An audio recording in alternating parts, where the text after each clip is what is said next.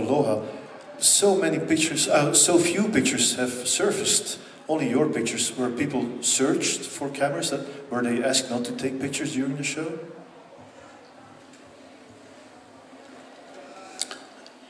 I don't remember. No, they could take pictures as long as they stayed in their seats. But I really messed up, historically speaking, because when Elvis finished the show, the last one, and they cleared the auditorium, and Elvis came out and all the lights were off, and he walked out to the end of the ramp that they had that went out, and he was going to record those, I don't know, 5 songs or 6 songs, whatever it was, for fill in for the 90-minute special that was going to be released in the United States in a couple of months. And the ramp ended there, and I had a chair here, and Tom Diske's wife, Yannick, was next to me, and we were watching Elvis sing, and I could hear the clicking of a camera somewhere.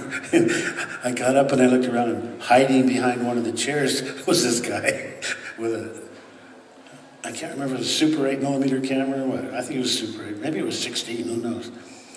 Anyway, dumb me, not thinking historically, I took the camera away and I called one of the security guys, and he opened it up and he ran the film out, and I was thinking I was a hero, I saved it, but what a jerk. In the long run, I blew it.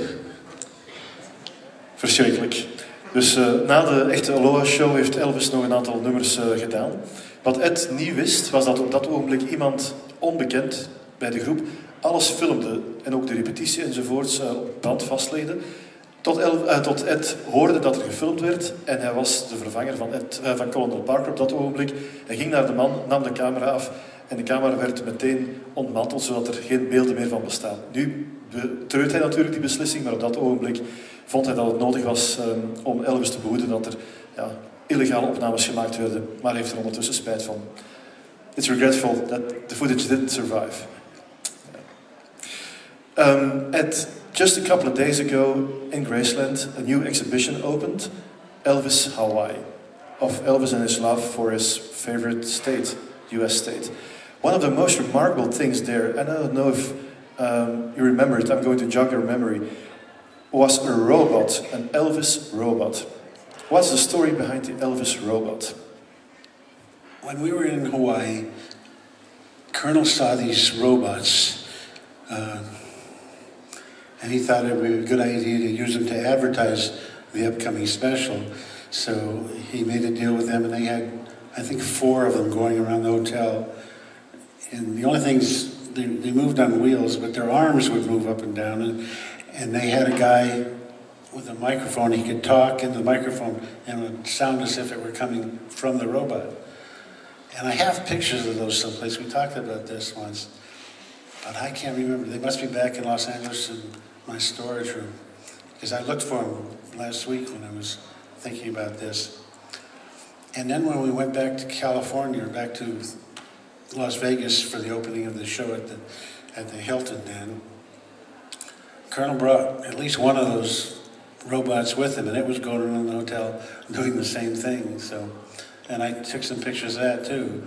And they must all be together someplace, but I just can't remember where they are at the moment. The broadcast show obviously was filmed, but prior to that, was there another rehearsal, or did Elvis come in and do just the one rehearsal, which was filmed just in case?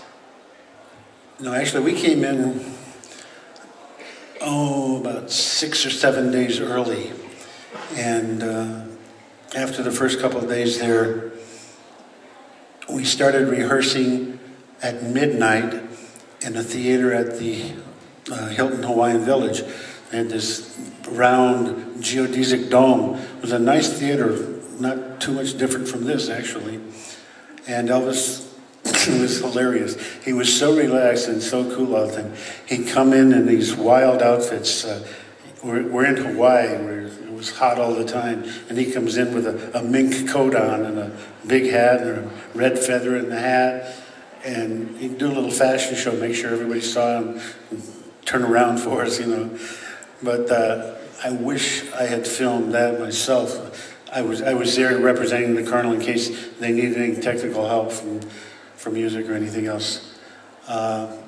so I wasn't there to photograph anything, but we did that at least 3 nights, maybe even 4, before the official, not rehearsal, the official arrival was filmed.